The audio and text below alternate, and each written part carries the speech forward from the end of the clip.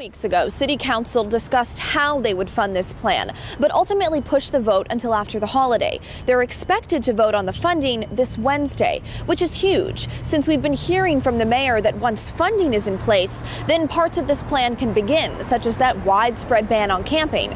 Yet Council still has quite a few hoops to jump through. It's been just over a month since Mayor Ted Wheeler unveiled his sweeping plan to tackle homelessness in the Rose City. This is like the fifth plan that Ted Wheeler's had, and they've all failed. If liberals think that this stuff's going to work, they're crazy. The magnitude and the depth of the homeless crisis in our city is nothing short of a humanitarian catastrophe. I have felt your pain before, and I feel it now. He proposed a 5-part plan, which Council passed in early November. Part of the plan includes banning unsanctioned camping over an 18-month period and building 6 homeless campuses instead. There, the homeless will have access to food, case managers, along with mental health and substance abuse treatment. There will also be on-site security, among other things. There's no issue more critical to Portlanders right now than addressing homelessness. One of the big questions, how will the city pay for it? This package allocates approximately $30 million to the commitments Council made on November 3rd when we passed the Affordable Housing and Homelessness Resolution Package.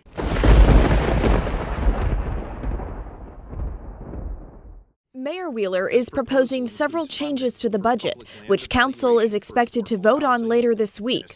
The changes include more than $4 million as down payment to build the large camping sites, $750,000, $750,000, $750,000 for private security in the surrounding neighborhoods. I wonder what those surrounding neighborhoods are.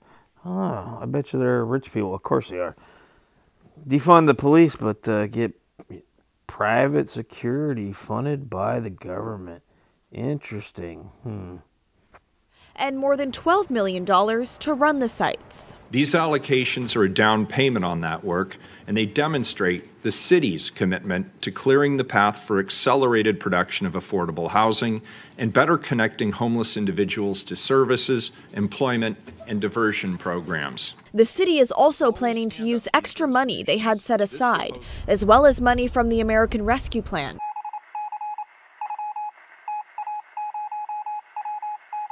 And taking $8 million from the amount they give the county's Joint Office of Homeless Services each year. It's going to take commitment from all of us to do the hard work that lies ahead.